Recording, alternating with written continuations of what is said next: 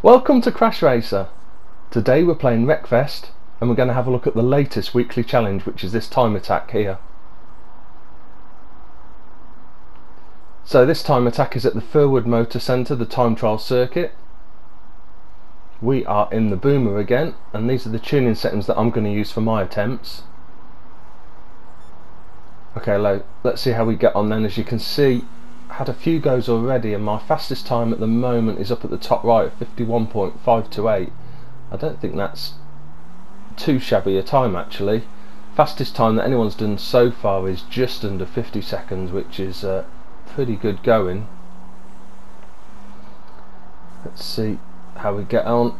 As always with these rally time trial type weekly challenges, it's quite a technical challenge with the barrels.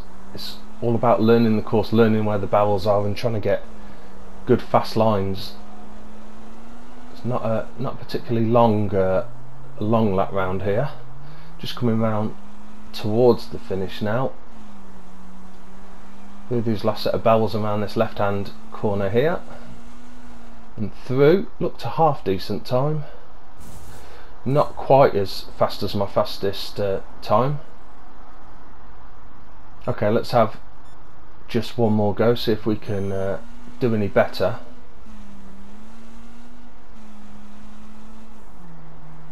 Try and keep these corners tight if possible. Again, I was slightly wide on that.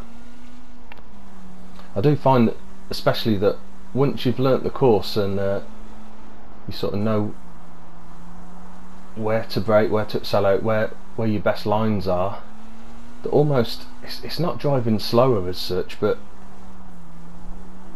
it does seem that just going flat out and weaving in and out these barrels is not the fastest way. You're better off trying to get good accurate lines. That seems to be the way to get good time, even if that means, you know, feathering the accelerator a little bit or even braking slightly more than you'd need to. That was a good time again. I think it was a 51 again. Yeah, it's my fastest time so far, 51.487. Okay, so now I've had a few goes and set some reasonable times. I'm going to do a quick flyby of the course. So straight off the course down here, brake quite late and try and get it in tight to those barrels. I didn't actually get it too tight on my attempts. If you keep it right through here, because you're going to be swinging left in a bit, you can do this either with a tiny bit of brake or just feathering the accelerator.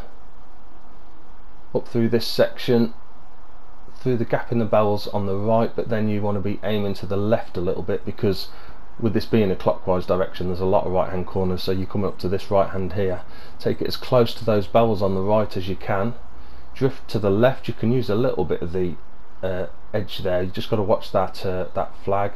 Again with that one, turning in, get yourself lined up for these two sets of barrels here, and then you want to be aiming over to the left, starting to brake for this right hand here, through the set of barrels here, and then aiming for the centre gap here in between these barrels. But again, trying to pull the car over to the left. Now this corner here seems to be quite a key one. You need to brake on that tarmac before it gets onto the dirt. Try and keep it tight and get onto the tarmac here if possible. You can run wider onto the dirt wider, but then you're struggling for grip and it's not as quick.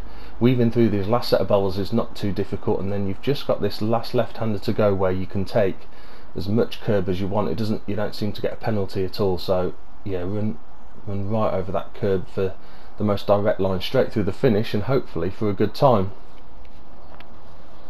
Well, that's my preview of the weekly challenge, and I think I've got a little bit more time in there, but hopefully you've enjoyed watching the video, and see you soon.